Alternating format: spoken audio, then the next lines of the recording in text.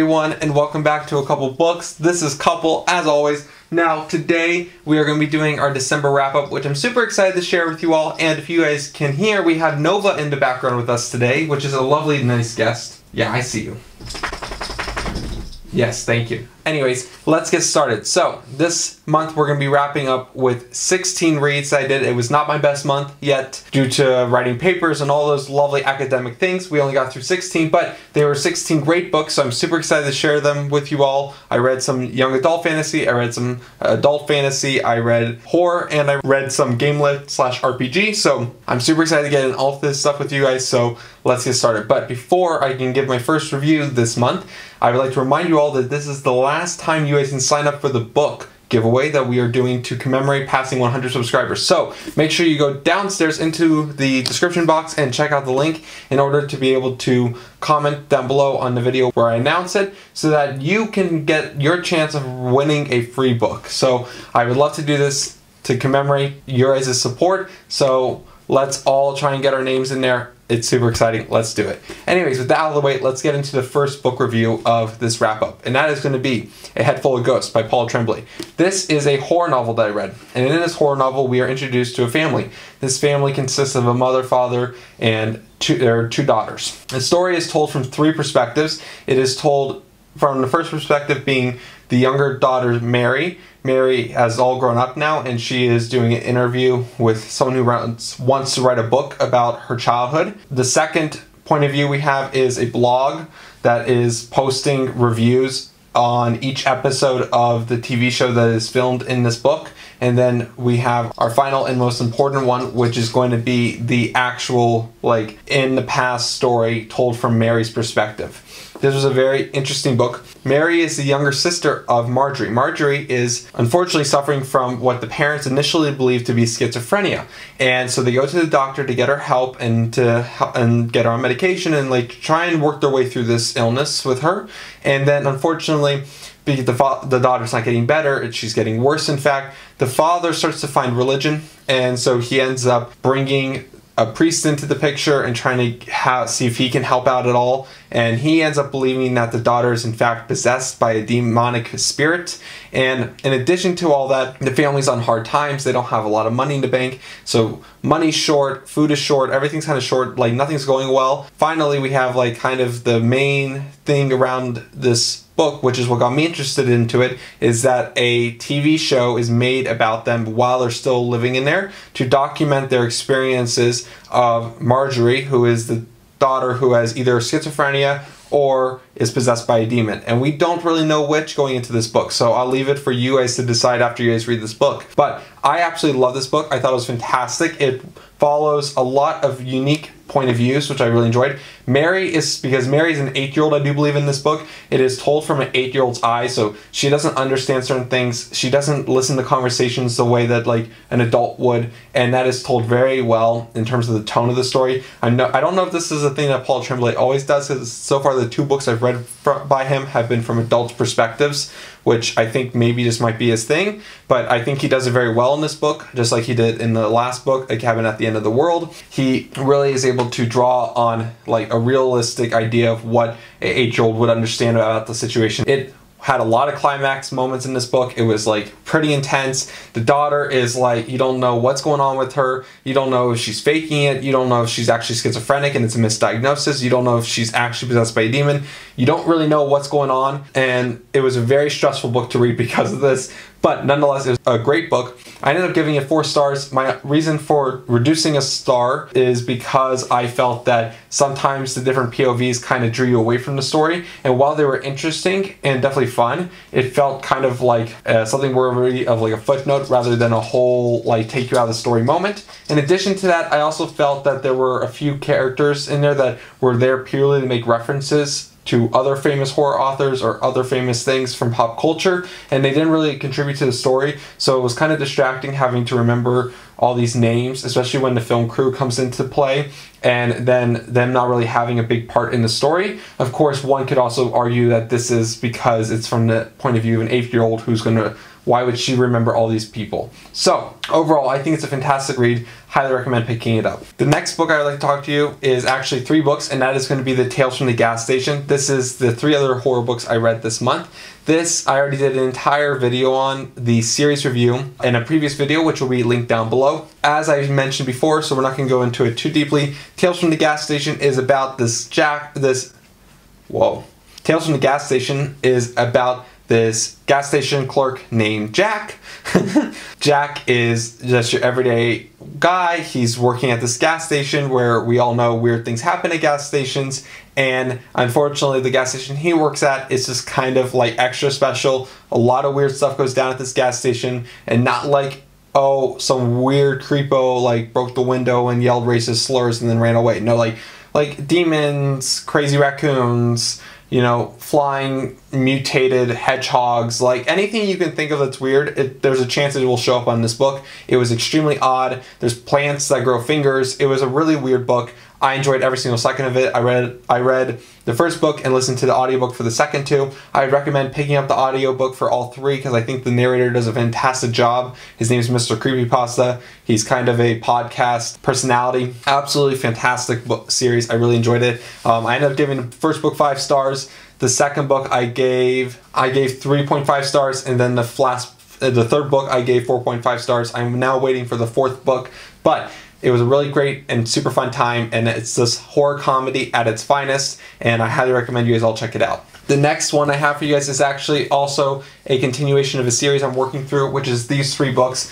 I picked up The Masked City by Genevieve Cogman, which is the 2nd book in the Invisible Library series, and then I picked up The Burning Page by her, which is the 3rd book, and then naturally the 4th book I picked up as well, The Lost Plot. Keep saying pilot. It's plot.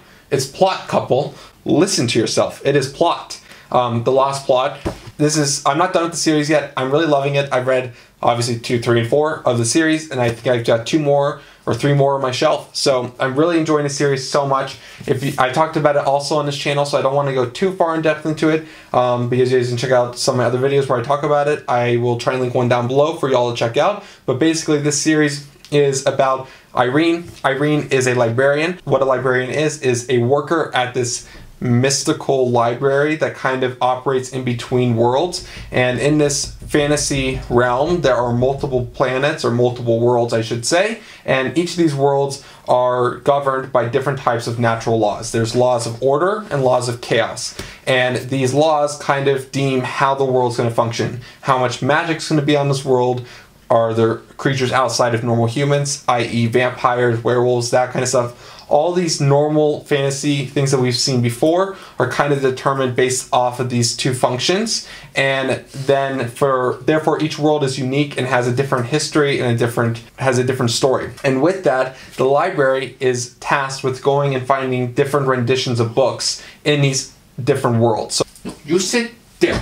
So for example, Bram Stoker's Dracula might have not been written in one world, but may have been written like in our world completely, or may have an extra chapter in a different world, or may only be half complete in a different world. So due to these varieties of situations that develop into different types of fiction and different works being finished or unfinished or added on to, Irene is tasked with going out there and finding these different types of work and bringing them back to the library. On her side, she has Kai. Kai is her best buddy, her buddy cop, and Kai is her apprentice, but there's something weird and secretive about him. Of course, I know what it is, but you guys will find out by reading the series. So far, I've really enjoyed it. Her series kind of started going down a little bit. The Masked City, I ended up giving 3.5 stars. I really enjoyed this book. I thought it was really good. And in this one, her apprentice is kidnapped and she has to go find him.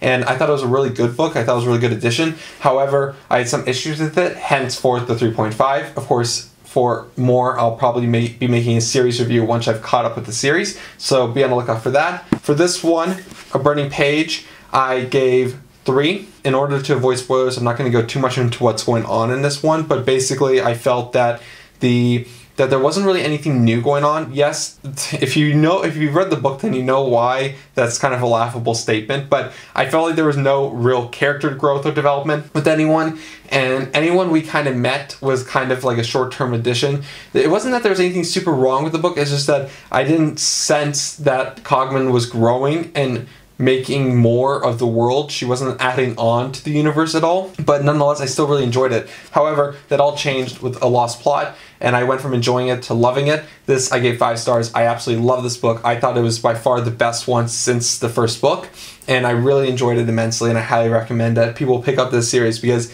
you see Cogman's growth as a writer, and she's fantastic, and this was a great addition to the series. So, and in this one, in order to avoid anything, basically in this one, Irene has to end up going to she has to go to, like, it's 1920s America, like prohibition's in full effect, everything like that's going on. It was really fun. I really love this time era, so it was a really fun read. It has gangs, it has everything in it, like dragons, fae, it's got everything going on in this book. I really enjoyed it immensely. I thought it was super fun. So that is those books. And then next we have The Traitor's Blade by Sebastian de Castell. This book I've also talked about on this channel, I think. Yeah, I think I've talked about it. Maybe I haven't though. But basically, this is about a group of guys who are known as the Greatcoats. The Greatcoats were formed to protect the king, and a few years ago, the king was murdered under the Greatcoats' watch. Since then, they've all been disbanded, and they have all since kind of left and done their own side gigs and done their own jobs since they're no longer being employed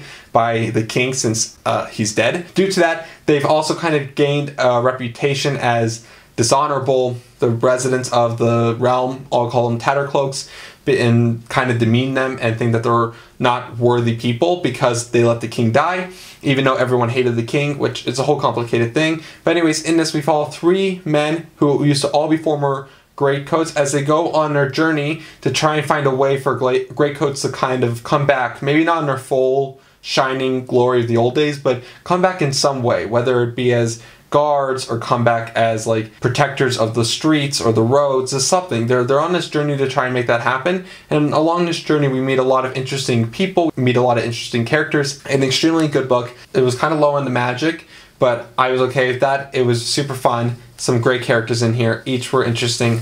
Very much enjoyed this one. And oh, I forgot. Yeah, I gave this 5 stars. I'm super excited to pick up the next one. Next is going to be my YA fantasy. So I read the Grishaverse in this one. I will be doing a full series review on this because I need to vent a little bit. So be excited for that. I gave these 4, 2, and 3 respectively. This was a very interesting series. For those who don't know, I'm sure everyone already knows about the Grishaverse, but the Grishaverse, we follow this girl named Alina. Alina is an orphan, and she was born and raised alongside her best friend Mal. Mal and her are old enough now to be drafted into the army, which is mandatory since the country's always at war, so they get drafted into the army. And in this realm, there is this massive, they call it the Unsea. There's this massive like gash of darkness across the country that basically prevents people from one side of the country to going to the other side, because in this gash there's like this like massive dark cloud that blots out all light, and inside the dark cloud there's like these horrendous monsters that will like basically eat anyone that enters. So it's really dangerous to cross to get to the other side, but Alina and her fellow soldiers have to cross over for various reasons, and they end up getting stuck in the darkness, at which point Alina is revealed to be a Grisha, and she has the power to summon light. In this universe, the magic system is all around these people who basically are Grisha, and there's different types of Grisha. There's people who are able to summon, or not summon, but control water, control air, control fire. There's people who are able to like basically control your heart, for like another person's heart. They're able to like stop your beating heart. There are those who are able to mend people magically, and then of course there are people who are able to create things like I think they're called fabricators or something like that. And I really enjoyed the magic in this world. I really enjoyed the world itself. I really hated Alina. Oh my god, she drove me bloody insane. Like, oh my god, Lord help me. Lord help. Alina needs help. This book was very much YA. It had a lot of love triangles, rectangles, hexagons, everything shape you can think of. It was probably in this book at some point. And there's a very interesting magic system going on at play, and it was a very interesting read. But don't be worried, because I will be doing a full rant review of these 3 books later on. So be sure to check that out. My last 4 books that I read in December are going to be, the first one being Gamers, is a lit RPG novel by Cambry Varner. And Gamers was a super fun read. I did a whole separate video on reviewing this book and another book this month, about 2 weeks ago, which will be down below as well, so be sure to check it out. So I'm not going to go so into depth, but basically in this book, a stepsister and her stepsister, what's like the word for that? Two sisters that are both stepsisters? Stepsisters, yeah, two stepsisters, that's the word. Wow, oh my god. Two stepsisters get together and they want to play a virtual MMORPG, like an MMORPG on their computer, and so they get together and then all of a sudden they wake up and they're actually in the game world and they're actually the characters themselves, and now that they're in this game world they have to like survive because they don't know what's going to happen if they die. So they have to start the game. They're both fresh. They have never really played this game before. One of the older sisters, Darcy, has played it before, so she's able to kind of give some help. But she's a level 3 character and just started. Our main character is a level 1 character who literally just started. So it's very intense. It's very scary. It's very interesting because you see a lot of game mechanics in there, and you see a lot of like roles and those types of things taking place in terms of like how the characters act and stuff and the game mechanics behind it. But other parts of the world seem too real. Like the innkeepers are actually racist in here. People actually have real motivations. Like very odd things are going on, and there's really no answers provided yet. But I'm super excited to check out the second book to figure out what is going on. The next book I read is going to be Nine Toes by Tim Andrews. This I also gave 5 stars, and it was in the same video that I reviewed Gamers in. This one is about a hobgoblin. Yeah, hobgoblin, I do believe, if I remember correctly. His name is Nine Toes since, well, he lost a toe, people. Sorry for that. But anyways, he lost a toe, and now he basically has come back to life after losing his toe as a adventurer. What does that mean? That means that he basically is like a player character, except that he's not a player character. He's not one of us playing D&D. He has basically gained full autonomy in a D&D universe, and he is now like a warlock, and he has to basically go off and start adventuring in order to gain power and begin to understand what it means to be an adventurer. It's really interesting. It basically answers the question of what happens to those characters that you roll when you want to play like a tabletop RPG, but then you don't use those characters that you roll. And that question is answered with Nine Toes. I loved it. I thought it was fantastic. Be sure for a more in-depth review to check out both of these 5-star reviews down below. My second to last book is The Dragon's Revenge by Connor Kostick. This book I also gave 5 stars, and this is also a lit RPG book. This one I super duper enjoyed because it basically follows this group of ragtag adventurers who are really into online games, and they play these virtual, like, fully immersive MMORPGs, and they've gotten really good at it. Our main character is probably like one of the best at this current like main game out there. It's called Epic, and he's actually so good that he is recruited by the creators of Epic to help them out with a slight problem in Epic 2. The slight problem is that when they installed an AI system into the game to basically give the bad guys more autonomy and basically make them stronger and harder to kill, they accidentally basically created a monster onto themselves, and now the AI has slowly taken over the game, and they can't get players into the game because the AI has basically taken over all of the spawn points. And due to various situations, the game people have really no option but to actually play the game itself and try and beat back these hordes of bad guys that are in the game that have this artificial intelligence inside of them.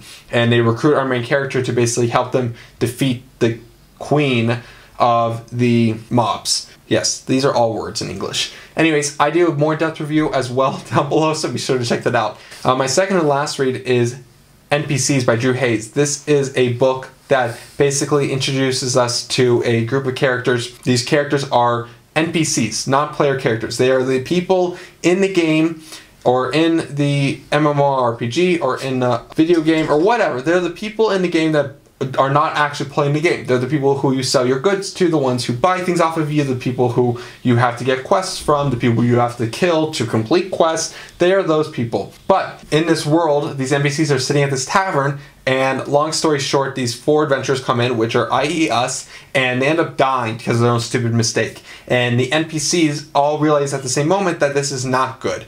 Why? Because they've been summoned by the king. And this king is known to be super vicious, meaning that if the adventurers themselves don't end up showing up at the castle, in time that the king's going to take his fury out on where the adventurers died. And that means basically the town in which these NPCs live in. And so the NPCs get together, they decide to fake it as adventurers, put on the armor of the characters themselves, and go out there and fulfill the king's summons in hopes to not have their village destroyed. It's very interesting. The first half of this book I really hated and I almost DNF'd it. The second half is really utterly fantastic. And that is why it's being given a 3-star rating, because I really enjoyed half and I really hated the other half. And I think that's the best compromise here, people. If you're willing to stick through it, I think it's worthwhile because he has got 3 other books in the series. So it might be worth it because maybe this books afterwards will make the dry beginning very good. I enjoyed the idea of it. I think it's a very interesting thing having these non-player characters. And there's some like meta gaming stuff going on in there in terms of like the autonomy of NPCs. A lot of interesting things in this book, but it's very typical Dungeons and Dragons, sword, spells, that kind of stuff going on in this book. Nothing too surprising in that regard, but in the sense of how he approaches it from an NPC's perspective is a very unique thing, and I really enjoyed it. And the second half of the book made the entire book worth it. But just so you guys know, the first half is very, very, very, very dry. The last book I read this month is the Creepypasta collection, Urban Legends That You Can't Unread. This is by Mr. Creepypasta. Mr. Creepypasta has his own podcast where he does basically reads off stories that are found on Reddit and other websites, and he basically in this book gathered a whole bunch of his best and favorite creepypastas and put them together. What is a creepypasta, you may be asking? I've answered this I think before on my channel, but just to reiterate, a creepypasta is basically a story that someone has found somewhere that is creepy and they copy and paste it onto Reddit. It comes from the term copypasta. Anyways, with that aside, they're basically horror short stories, and he compiled a whole bunch of them. I also gave this 3 stars because half of the short stories I really didn't like. No, I take that back. About like a third of them I really hated. About like a third of them I was like okay with, and then a third I really thought were great. So, due to the random diversity of that going on, I ended up having to just decide to go in the middle with it and giving it 3 stars. Some stories are really creepy. There's one story about a couple who goes to stay at a hotel and then the guests next door start screaming. There's one about this creepy ritual that this town has about giving a sacrifice to, I don't know what, some demon, archangel, abomination thing, situation going on in town. And then there's ones that were not so good, such as one that was like all about this man who was like suffering from the fear of walking outside, and he like couldn't leave his house, and then he was convinced aliens. I don't really know what happened, honestly. I had to skim that one. So there's a wide variety of books, but if you're into a wide variety of stories, but if you're into creepypastas at all, I would recommend checking it out if you're interested, and I think it might be worth a peruse because I think there are some gems in this book for sure. So with that, I think this is going to be a long video. I'm so sorry, everyone, but that is my December wrap up. I hope you guys enjoyed it, and I will be coming back with you guys with what I plan to read in January with my January TBR. I am currently about like a third to halfway between 5 books, and I didn't bother to show them because I already have enough books on this list. So with that being said, I will see you guys all in the next video. Don't forget to like and subscribe. Comment down below some of your thoughts on what I said here. Do you guys disagree with me about my opinions? Did you guys think I was right on some things? Have you guys not picked up one of these books yet and you want to pick it up because of this? Let me know what you guys' thoughts, okay? I love y'all. Comment down below. Let's have a conversation. Okay, with that, I'll see you guys tomorrow. Bye.